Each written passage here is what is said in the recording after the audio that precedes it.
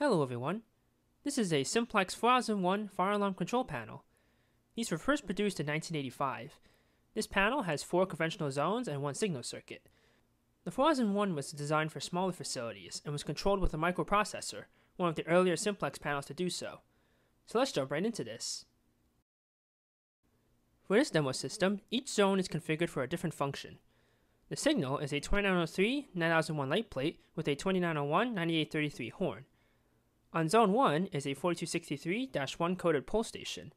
When activated, the signal follows the cadence of the pulse station. Zone 2 has a 2098-9554 ionization smoke detector. When activated, the signal sounds at march time. The last 2 zones are configured for a water flow sprinkler system, Zone 3 for alarm and Zone 4 for tamper. The 4251-20 pulse station represents the water flow switch, and a 2098-9806 key test switch acts as the tamper switch. For a water flow alarm, the signal will sound continuously, and for a tamper alarm, only the panel's internal buzzer will sound. Both Zone 3 and 4 are non-silenceable until restored. So here we go.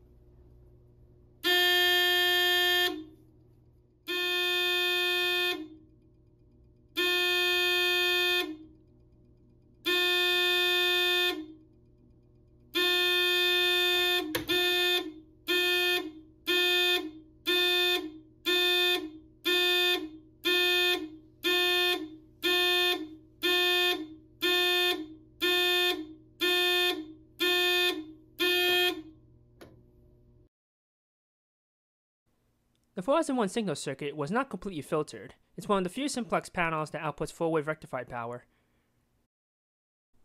The 4001 was fully assembled from the factory. While some options can be configured via jumpers, the panel was non-expandable. The 4001 can accept one of 3 optional modules: Zone Transient Suppressor, Zone Disconnect, or a combination module. Some more specialized functions, such as coded pulse stations or an external power supply, can be configured on the 4001. The panel has a city tie that could be configured for various functions. The 4001 could use a hardwired annunciator, and each LED could be supervised for continuity. With its microprocessor, the 4001 had additional features set by dip switches on the circuit board. There were several coding options for the signal circuit, alarm verification for 2-wire detectors, walk test, and others. These changes would apply upon a system reset. When first released, the 4001 provided a compact and versatile fire alarm system with microprocessor-based technology. Its functionality would be further expanded by the 4002, released in 1986. The 4001 would be succeeded by the 4004 in the mid-1990s. The recently released 2004 FS has the same zone and signal circuit count as the 4001, but how well it can serve as a replacement will have to be seen. Anyways, if you have any questions or comments on the 4001, feel free to post them below. But until next time, this has been the 4001 Fire Alarm Control Panel. Have a nice day.